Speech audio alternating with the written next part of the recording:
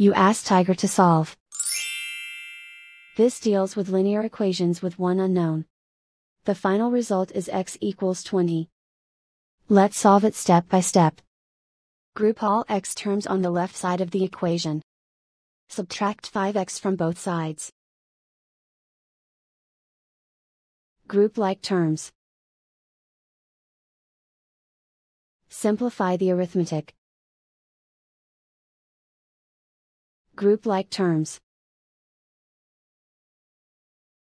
Simplify the arithmetic. Group all constants on the right side of the equation. Subtract 5 from both sides. Simplify the arithmetic.